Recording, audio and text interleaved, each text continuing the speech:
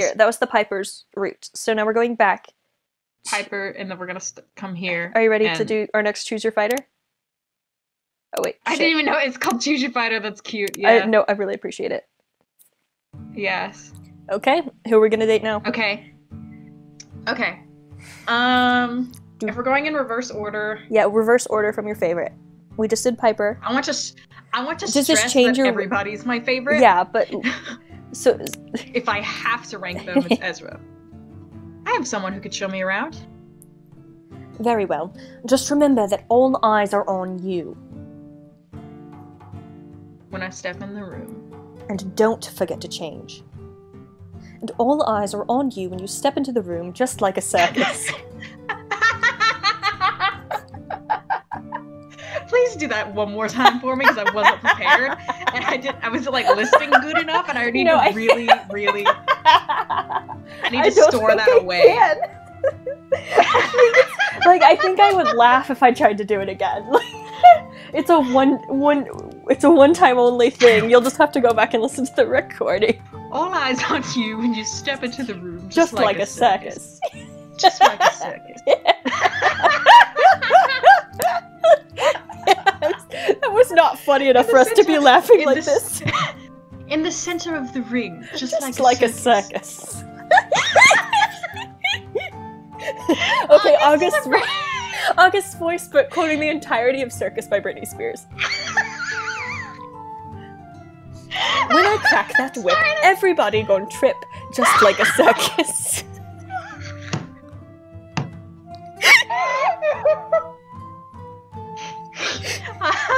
August is Britney Spears.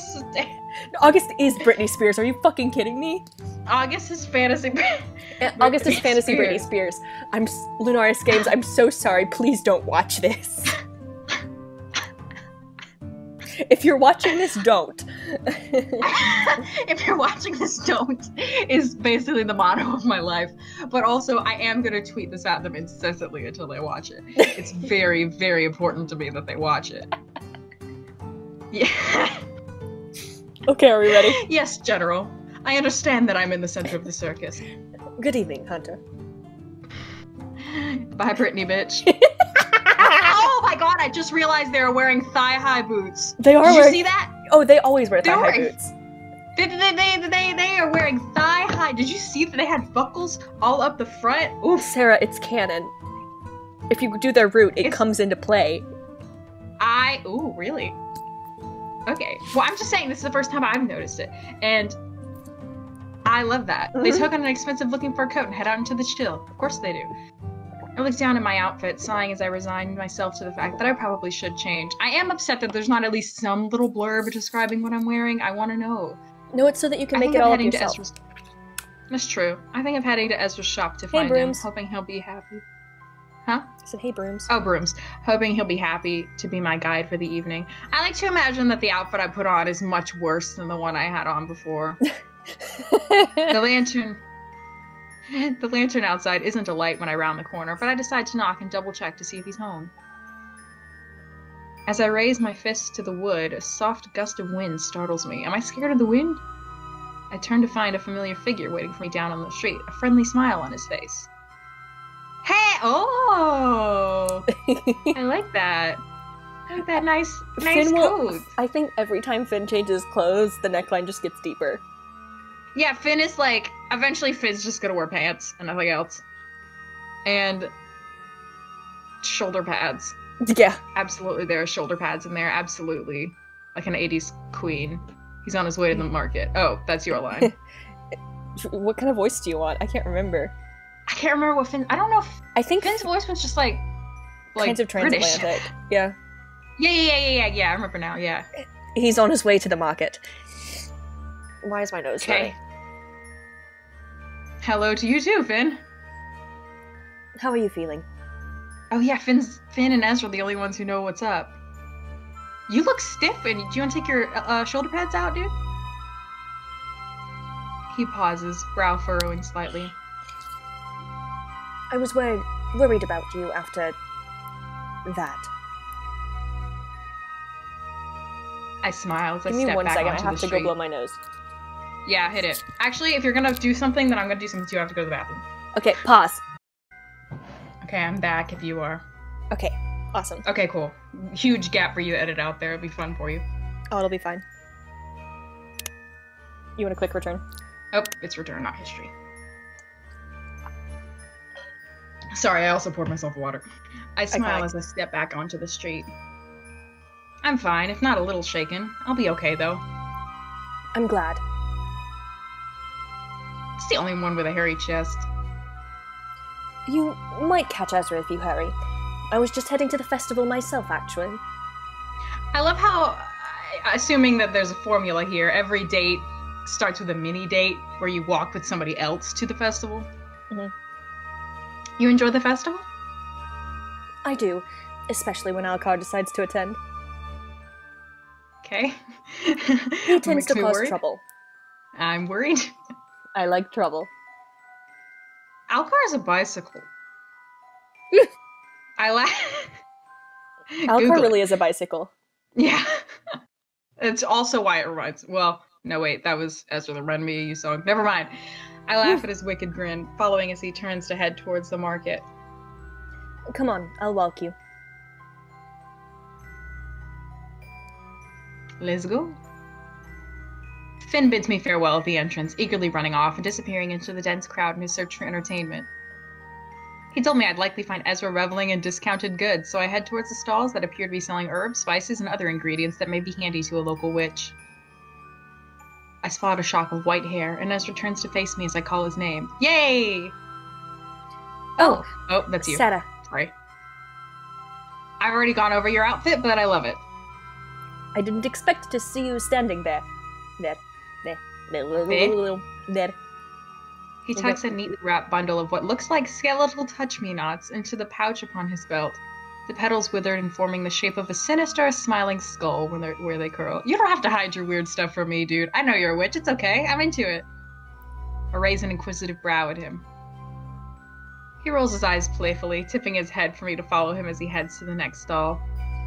I do not buy them for the reason you think. They're for medicinal purposes, not hallucinogenic ones. Oh, okay. Yeah, I gotcha. He's a think dispensary. It's basically weed. It's weed, yeah, he's a dispensary. I can't believe Ezra's a weed dealer. Ezra's a weed dealer. Ezra, how much for a gram, bud? I think that's the lingo. I've never bought weed. We're gonna ignore that. We want... Bro, how much for a marijuana? Hello? Hi, I would like to purchase a single marijuana. How much is that? We wander from stall to stall. Ezra apparently quite happy for me to stay in his company, and I enjoy watching while he takes full advantage of the unusual wares. He barters with a particularly stubborn herbalist over the price of her angelica root. He walks away with a scowl on his face, but his expression brightens, and the wink he offers me tells me he got a good deal. They always fall for that one. He just, like, flipped his hair and kind of, like, acted like shy. the beaver flip. Yeah, beaver flip. You appear to be quite good at this. A shrug, but he's clearly pleased with himself. Running a business by yourself is difficult. You have to be smart. Our little entrepreneur. Oh, that reminds me. I need to pick up a new spell book. I filled up the last one. Wow, actually writes in the notebooks he buys. We stand. Yeah. Help me find one? There is a great craft store that Finn showed me a while back. Pick it out. Of course. We find the stall and peruse the goods. His eyes light up when he spots a forest green, leather-bound book full to the brim with thick parchment. It's as if it was made just for him, and he eagerly passes over his coin to the vendor. I go through these quickly. I tend to be a bit of a scribbler. Do you use them purely for spells? Do you have a diary? May I read it? I can already read Omen's diary. He shakes his head. As I specialize in healing, I like to get lost in a good medical journey every now and then. It might not be conventional for a witch to study such things, but I find it helps me really understand what kind of healing spells I need to develop. I told you he'd be a science geek. Trying to go to med school. What made you choose healing as your specialty? A sad look crosses his face. Well, my dad was killed when I was quite young. Oh. Okay. Sorry I asked. My magic had manifested by then, but I was completely helpless. He takes a deep breath, his eyes shining. From that day, I promised myself that if anyone I loved was ever in danger, that I would be able to help them. I haven't broken that promise just yet, and hopefully I never will. I personally will try really hard not to die. Sorry you Just had to for hear you. that. Just for specifically because you told me this. Before this, I was kind of on the fence, but now he smiles, and I'm impressed with how strong he is. Thank you. I beat myself up over it for a long time, but I turned my pain into something that can help others. It's what my father would have wanted. He was such a kind man, so I do it for him. You already know. We are going to flirt. I tentatively reach out, placing my hand upon his arm. You're amazing, Ezra. I admire you. Mood. I'm walking around giving everybody the exact same lines. That means a lot coming from someone like you. Mm. You're so brave to do what you do. I smile, and he gratefully leans into my touch, reaching up to place his hand upon my own. Ooh. He's warm, even in the freezing cold, and somehow I'm not surprised. We're both saving the world then, right? Yes, we are. But really, thank you.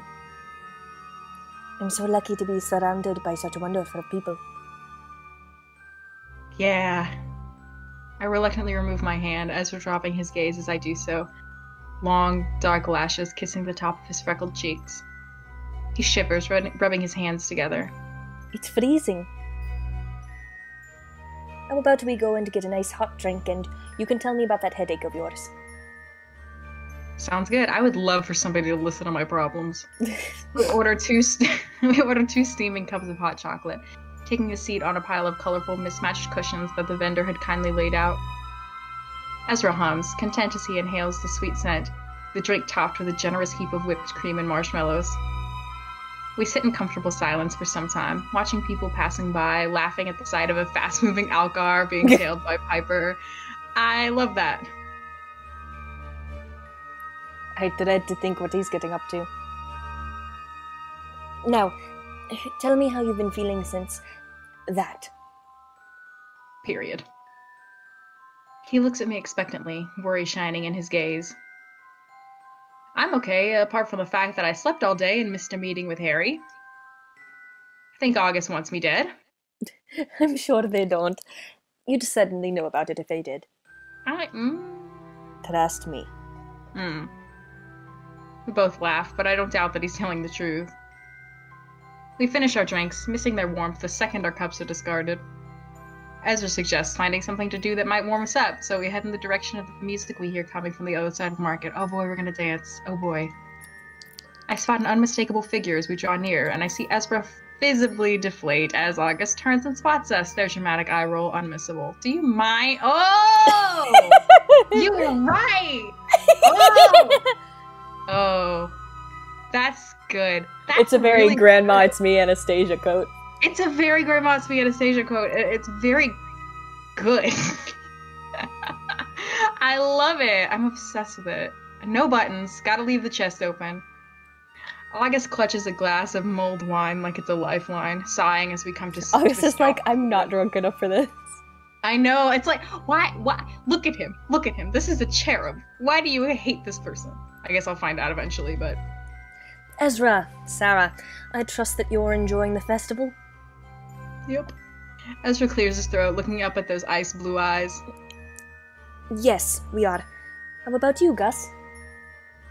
I still can't get over the fact that, like, they hate him, but he still calls them Gus. That wine looks delicious. And they both love wine. There's also that. They have stuff in common. They tilt their cup, studying the dark red liquid, a stick of cinnamon added for decoration. Oh, cute. Yes. Well, wouldn't be the Lunar Festival without copious amounts of alcohol to pass the time, would it? You're right about that. Ezra smiles politely, but I can tell he feels a little uncomfortable. It's been nice seeing you. We'd better get going. Yeah, we had better get going. He looks at me, requesting backup. Yes, we're off. somewhere I'm a terrible liar, and I hate that for me. Well, enjoy that, wherever it may be. Farewell. Bye. Please get lost. Okay. Get lost, I guess. Please go away. You're making Stop cock blocking! We continue onward in silence, Ezra seeming a little deflated after our brief encounter with the Enforcer General. This new area of the market is much brighter, and there appears to be a lot more people gathered here than anywhere else. Ezra tips his head, gesturing for me to follow him to a calmer corner. Are you okay? You seem quiet all of a sudden. Sorry. I'm fine, I find it hard seeing Gus. Hurts your neck to look up at him. I get it. They make it hard. The heels, yeah. I do really want to know. Like, I don't want to make him uncomfortable, but, like, I do really want to know. You know you can talk about it with me if something's troubling you, right? He sighs. I know we've known each other 3 days, but, like... You can tell me anything. I already told you I loved you, I think. He sighs, fiddling with the hem of his coat, avoiding meeting my gaze. I wouldn't know where to begin, but thank you. I've known Gus since I was very young, and our friendship was never easy. They seem complicated. Ezra nods once, worrying his bottom lip between his teeth. They didn't have much of a support system when they were growing up, and I think... Well, I think they envied me. He scoffs, rolling his eyes. It sounds so silly saying it out loud. Well, you got to skip a bunch of grades, and they didn't, so... Have you ever spoken to them about it? He shakes his head. I'm sure they'll come to me when they're ready.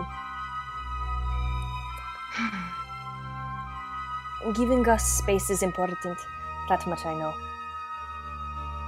If you ever need help or just a friendly ear, I'm here. I appreciate it.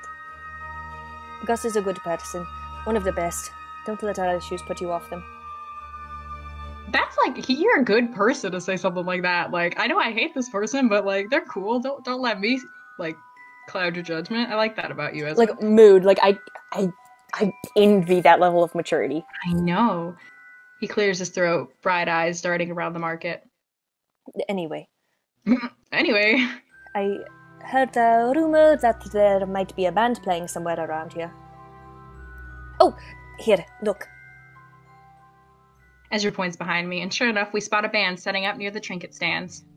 They start playing, a gaggle of people eagerly crowding towards them to dance. Well? I would love to dance.